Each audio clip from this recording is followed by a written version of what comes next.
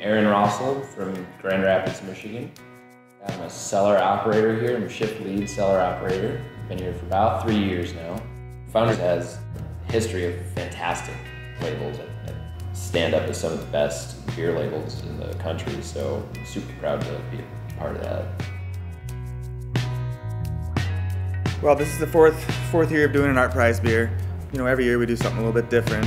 So this year I kind of took an idea of a pale colored beer and we infused it with some coffee. It felt like a good fit for the ArtPrize category. Something a little different, still kind of approachable, stretching people's imaginations a little bit. I like to work with a lot of references, either just inspirational photos or maybe photos that I took.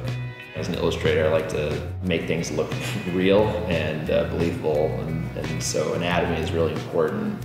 I still wanted to go with something portrait-like and involve kind of just a standard, hard-working guy with a hat. It was as simple as that.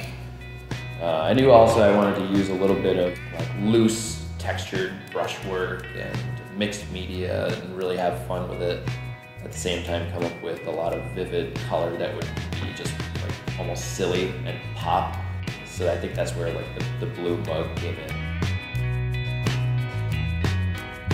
So the malt base is obviously our two-row malt, and there's a heavy portion of Golden Promise in there. I feature a little bit of Munich malt, which kind of brings out that malty breadiness, gives it a nice backbone foundation. A little bit of Aurora hops, which are from Slovenia. They're kind of earthy, a little bit spicy, and then the coffee, the Ethiopian blend coffee, you get a nice aroma out of it, and just enough coffee flavor. Still pretty well balanced.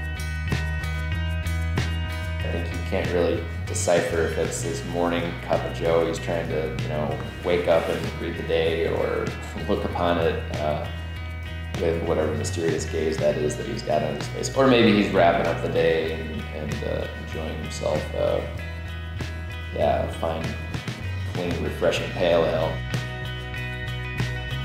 A lot of different kinds of people drink ArtPrize beer.